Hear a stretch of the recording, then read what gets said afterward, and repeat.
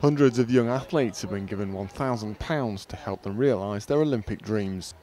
The Local Heroes scheme aims to ease the burden on families, with 276 athletes, mostly teenagers, getting the grants. There's a stage in an athlete's development when they've been very, very successful, but there isn't a lot of money there to help them. And SportsAid have been very good at funding funds towards these athletes to support them at a very crucial stage. And now Lloyds TSB, with their sponsorship of 2012, have joined forces with them for the Local Heroes scheme. The scheme has backed 589 young British Olympic and Paralympic hopefuls since its launch in 2008.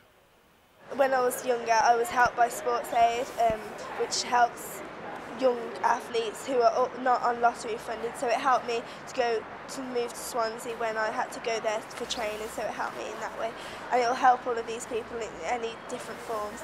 For this Local Heroes workshop is also doing not just talking about the funding, but like psychology and all stuff like that. So it helps all these athletes in many different ways. There will also be a series of workshops where mentors and parents of successful athletes will offer advice to aspiring stars.